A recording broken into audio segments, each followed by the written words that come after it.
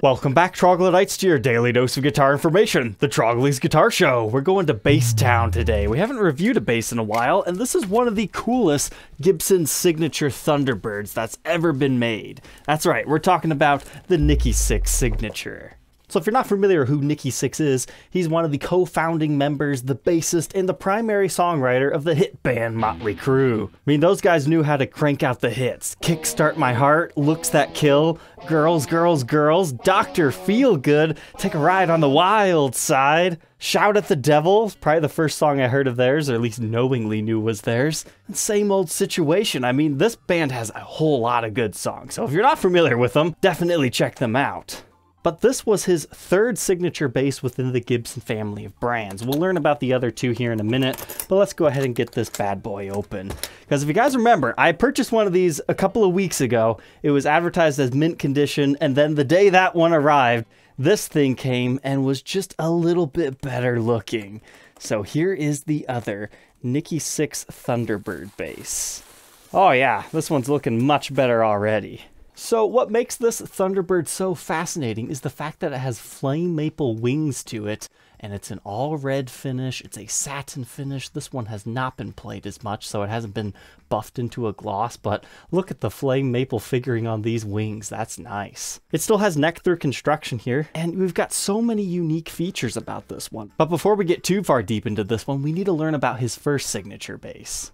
So, circa 2001, Nikki gets his first signature Gibson bass. He calls it the Gibson Blackbird. In fact, even up on the truss rod cover, it was called Blackbird right there. And as the name implies, Blackbird, he had a flat black satin finish on it with an ebony fretboard and really cool cross inlays. It featured a clear pickguard with a Thunderbird design on it and was also neck through and featured an on-off toggle switch without any volume or tone controls and his signature OptiGrab. So the OptiGrab is like what you're seeing right here. He uses this to anchor the guitar down so he fights the neck diviness of these instruments. And then after that, they ran an Epiphone version, which we documented in the Trade Tuesday series, if you'd like to check that thing out. Basically, it looks very similar to the Gibson Blackbird, except for it's a bolt-on neck construction, and obviously the wood quality not quite as good, but it was a pretty nice little bass. So then, bam! Around 2008, they introduced these things for a couple of years.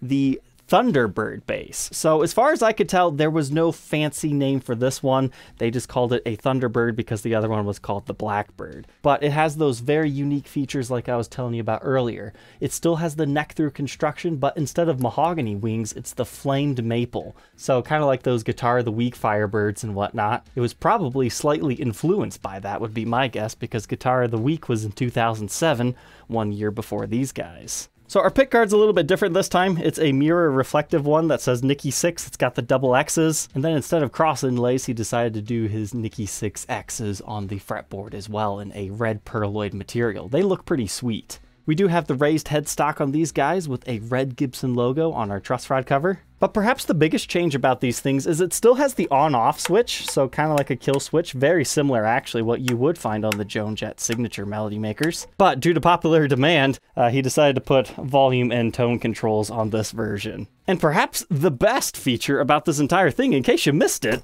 our sweet snakeskin case, kind of like what you'd find on the Voodoo series of Gibsons. So this kind of took the Voodoo elements but put it in his own signature bass. And it is one of my favorite bass guitars that Gibson has created here. Now, as far as additional case candy, do we have anything? It just looks like a owner's manual, typical pre-pack checklist type stuff, and a truss rod tool. But yeah, definitely glad I decided to pick this one up. I mean, it just amazes me how people's definition of mint greatly varies. But to learn a little bit more about the parts and specs of this one, let's throw it on the workbench to take an individual look at them.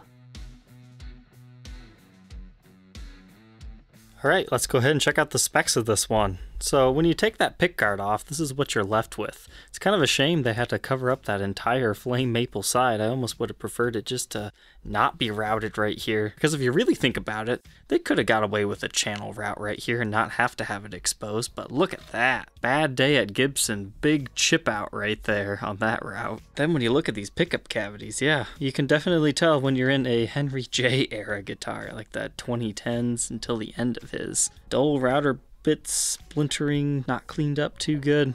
That's just how they were. I can't quite make out what that says. It looks like a B-A-N something. And maybe B-C in here for like black cherry, I don't know. But it is interesting how they do that step down route. I don't believe I've actually had a Gibson Thunderbird before. This is the first time I'm looking at these pickups anyways. So they look like this on the front. They have the plastic coating. That's not how the true vintage ones would look, but look at that. It's all epoxy coated in there.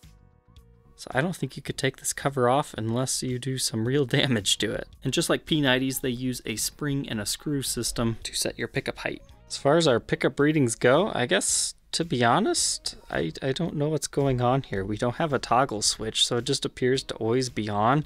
If that's really a master volume and a master tone, it just looks like you get one tone out of this thing, and it reads about 4.75 k ohms. So that's the on position.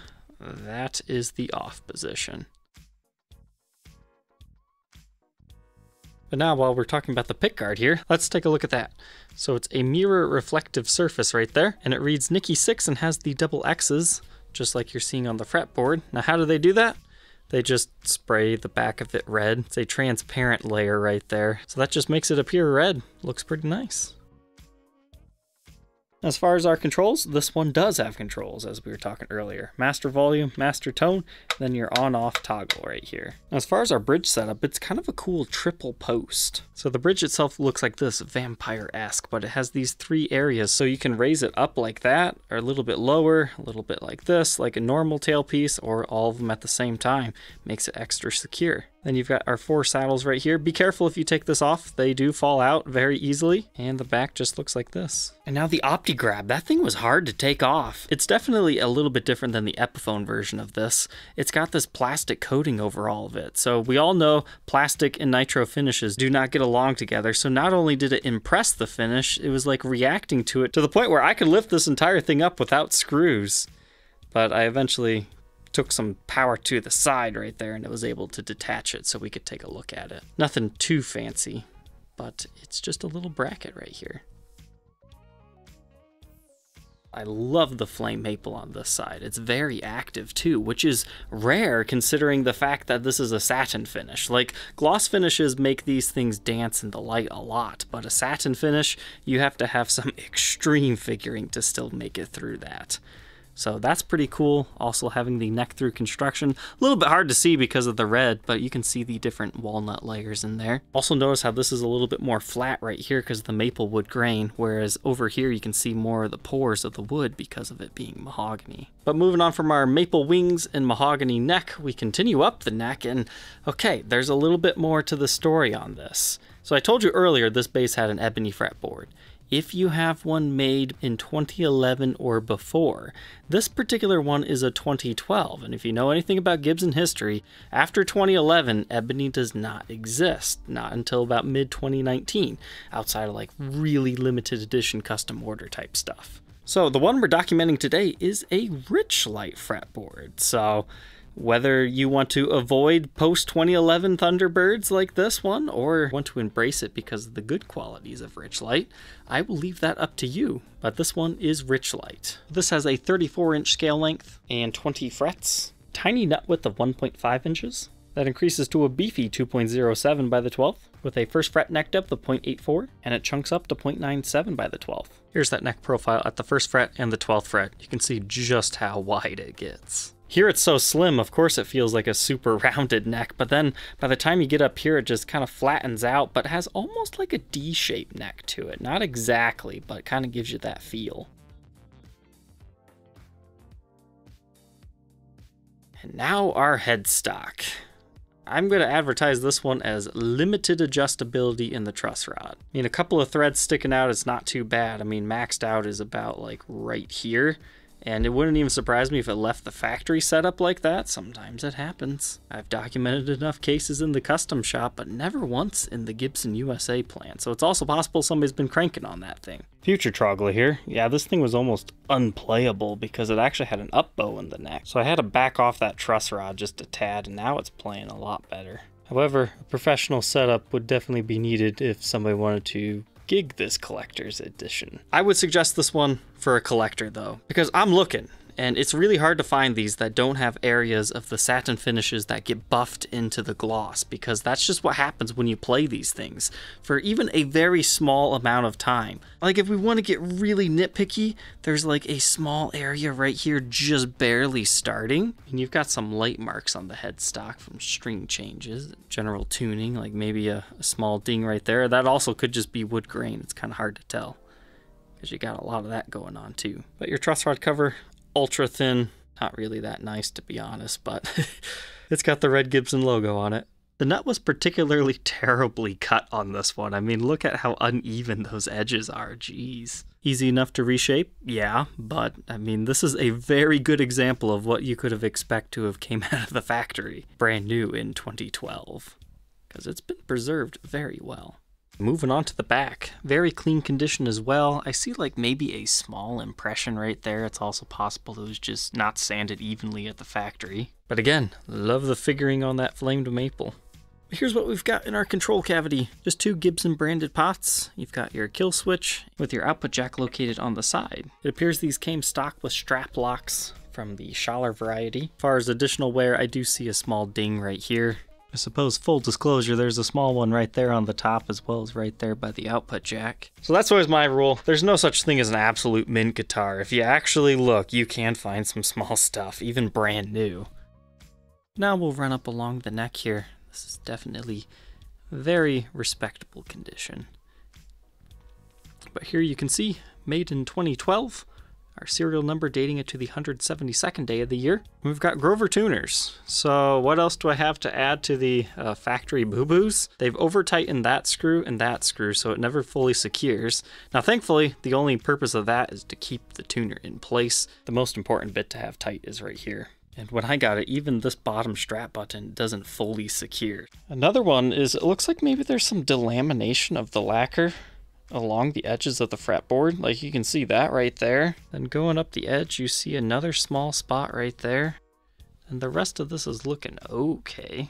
But then the treble side's got a whole bunch more of that. So I'm not really sure what's going on there. But it's present. So not Gibson's finest work as far as the nitty-gritty details go, but still a nice collectible example. All said and done though, this one weighs just a little under 9 pounds, 8 pounds 13.8 ounces. Let's go ahead, plug it in, and hear how this one sounds. I'll be running it through my computer because I do not have a bass amp.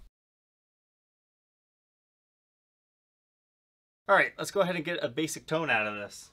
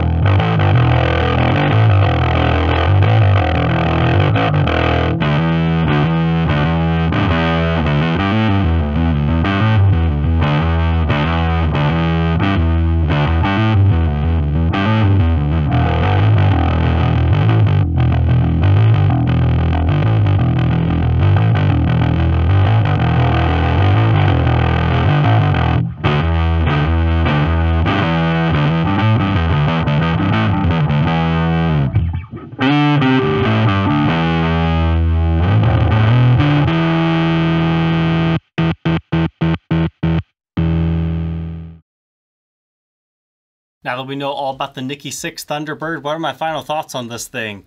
I don't do much for bass guitars, but this is still one cool looking bass. So is this a super bass guy review for this? No, it's more so a guitarist appreciating a really cool looking Thunderbird bass.